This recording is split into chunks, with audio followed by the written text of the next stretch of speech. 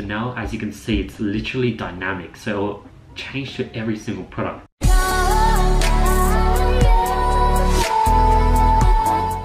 Hey guys, what's up? In this video we'll go over the easiest way to set up DPA ads, dynamic placement advertising. When people go to specific products in your store, a carousel will be retargeted to them, showing their particular product as well as other products in your store. So it's really evergreen, meaning that you could use it forever, and basically is retargeted for every single one of your products. So that's why it's super powerful, and I'll be showing you guys the easiest way to set up. In my channel I have pretty complicated retargeting strategies, but I want to show you guys a simple version that you could apply today. Before we get to the video, let's announce last video's winners. The winners here. If you want to win $1,000 worth of courses or consulting calls with me, drop a comment below, tag your Instagram, make sure you're following me, and I'll be picking the best comment every single video. So let's get into the video. So I'm in my ad account right now. So let's go ahead and create a DPA ad. 022 music chess simple DPA retargeting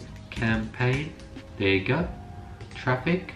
I'll do conversions. Ad set name 001 ad. I'll just do 001 as well. Safety draft. This you want to change it to catalog sales. Continue. So you don't want to actually do conversions, you want to do catalog sales. Optimize for purchase. 7-day click, 1-day view. Budget start at $1.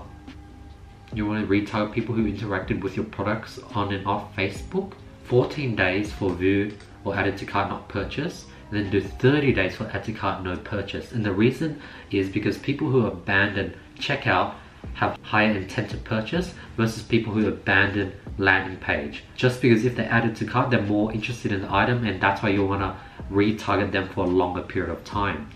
So this one will be view content no purchase, 14 days. And then I want to do automatic placements. You want to let Facebook show it to people everywhere, let Facebook sort of determine where's the best place to sort of use your money. Select our Instagram page, multiple products, single image. Single image definitely works better. Product name, current price. So this is it. So what you want to set up is you want to set up a deep link, meaning you want to have each item link to that specific item. You don't want shop now and it'll go to musicchest.com. You want to click shop now and it go to Harry Potter music chest. So let me get you guys a template for this so you guys can just exactly copy it. Alright, so here's a template from an old campaign. I'm going to copy it over. So this is going to be the description, and then we're going to put in the product name. So now, as you can see, it's literally dynamic. So it'll change to every single product. And if the person checked out car lead, it will say car lead instead. So you know how in Shopify, your name is always www.storename.com/product/ the product's sort of unique identifier? Well, I made the product unique identifier exactly the same as a product brand. So right now the product brand is literally Harry-Potter, and then the URL to the Harry Potter page is also www.musicchest.com/product/Harry-Potter.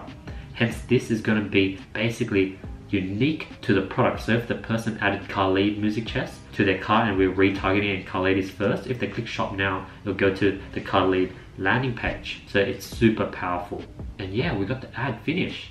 So now I'm going to go back to the ad set, and I'm going to duplicate this, and I'm going to do a ad set for add to cart no purchase, as I mentioned before. Also going to do a $1 budget, and as I mentioned before, this one's going to be 30 days.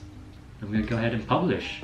And it is as simple as that. I took you A to Z how to set up the easiest DPA retargeting ads. Hope you guys enjoyed this sort of back end, and I actually do a legit ad for my store. I show you guys my store, I show you my ad back end. This is the stuff that other gurus don't do. So hopefully by me taking this extra step, I'm able to guide you guys and give you the content that I wished I had when I was getting into dropshipping. And yeah, let me know what you think about these videos. I want to say that I appreciate you guys. Thank you for giving your time every single day to watch these videos. I really appreciate it, and that's why I want to just over provide you guys with value. My new goal is to sort of film videos in a monotone sort of voice like this. I don't want to be too energetic because that's just not sustainable, but I want to be continue providing value to you guys every single day. So be sure to click the subscribe button, hit the notification bell, because I'll be giving you guys golden nuggets that no one else is willing to reveal every single day. Question of the day: what type of videos would you like me to produce? I want to be giving you guys content and catering all my content